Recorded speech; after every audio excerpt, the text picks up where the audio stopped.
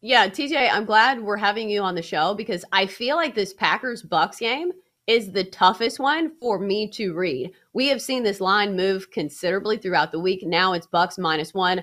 It's a pick 'em in some places, and you have two great quarterbacks going head to head. A really low total in this one at 42, as people are not expecting fireworks from both of these former MVPs of the league. So, what's your read on this game, and what do you think are the keys for the Bucks to win this game?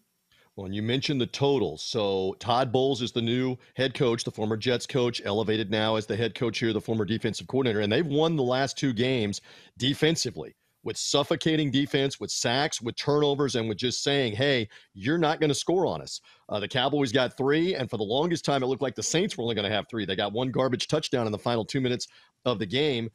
So the Buccaneers used to have Tony Dungy as the head coach with the Hall of Fame players like Warren Sapp and Derek Brooks and John Lynch and all those guys. And their attitude was, give us like 14 points. If you give us 14 points, we will win the game with the defense. I'm not saying it's to that extreme, but this team right now early in the season is content to try to put a stranglehold on the other team. Now, realistically, are you going to keep Aaron Rodgers from scoring 14, 17 points? Probably not. You're going to need in the neighborhood of where that total is, like 21, 23, 24 points probably to win this game.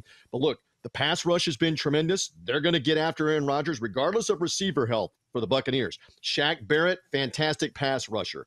Levante David and Devin White may be the best linebacking tandem in the NFL. They are going to blitz and get after Rodgers. And that's going to be one of the biggest keys. If the Buccaneers can get some pass rush on him, maybe get a takeaway or two, it's a big, big part of whether they win this game or not.